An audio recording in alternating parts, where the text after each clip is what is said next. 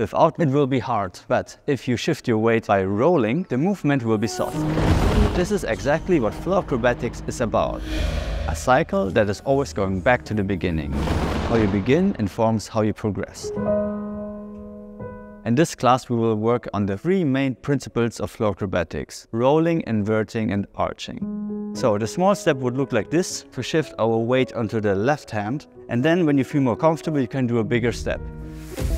Flow acrobatics is inspired by contemporary dance and capoeira, and the aim is to find more flow and freedom in movement and move in every different level of movement plane, so that you have many possibilities on how to move. My goal in this class is exactly three things. I want to help you to find more freedom in movement, teach you beginner level tricks so that you can incorporate acrobatic movements already now in your practice, and then in the end we will put all the elements together into one fluent sequence. Laugh and show.